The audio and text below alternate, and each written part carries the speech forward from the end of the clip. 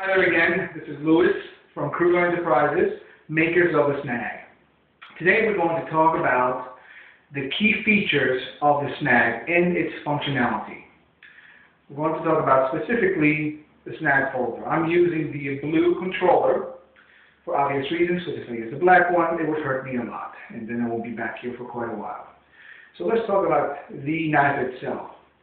The handle, of course, is curved. It's got a ring, which is about 1.14 in diameter, with a pointed tip on top. There's the lever that's used for opening by hand or on another individual. There are, as you can see, ridges around the actual ring, above the ring, 1/3 of the way over the outside curve. And there's also ridges on the inside curve of the blade. Now, what is the purpose of all these ridges and why is it made like that? Well, it's fully functional. I created this so that it could be used in a closed position and in your hand. If you watch it, I place my hand inside, it fits comfortably. Now, if you look, I'm going to show you on the floor. The camera follows me. If I hit, as you can see, I will hit the surface of any object, but my hand, there will be enough space. The blade will not open.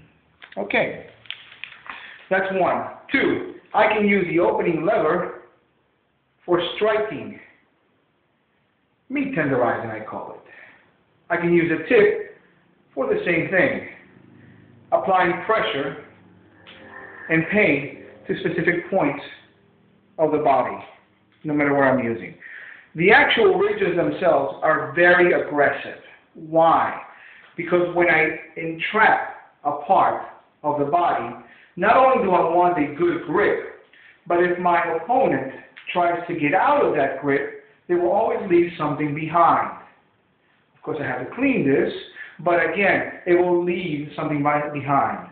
So I'm not just grabbing and holding, I'm grabbing and holding, and if they decide to move out of the way, there's going to be some issues later on. Now, the same thing with the opener. Once I open the blade itself, as you can see, there is no edge on the controller. There is no point on the controller. But there are, once again, aggressive teeth on the inside of the curve. As I'm holding my SNAG in a ice pick cowl position, the curve itself was intended to hold and grab. If you had a straight knife, for example, what would happen is that the grip on that part of the body will be lessened because you can always get out. On this hand, just by flicking the wrist slightly, there is more of a grip and more of an entrapment. The teeth, again, secure that entrapment is in there.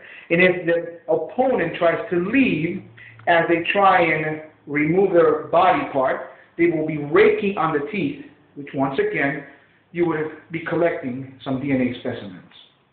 Now, that is the functionality of the teeth themselves. The point has been radius and rounded so that it doesn't penetrate the body, but it applies pressure. Now, I've demonstrated before that I can actually use 3 fingers to hold the SNAG and apply enough pressure that it would hurt. Imagine if you applied the entire hand. Imagine if you applied the entire hand and then body weight. And then go further and imagine if you had to use 2 hands to apply that pressure if it come to it. Again, that roundness allows you to strike. And there's no penetration, it's just pain. Pressure by point, pressure by striking, striking again with the pointed area, scraping for pain, scraping for pain. Very ergonomic, fits in the hand, very nice. It's very well hidden if you have to. No edge, no point. Pain management, 0 tolerance, full control.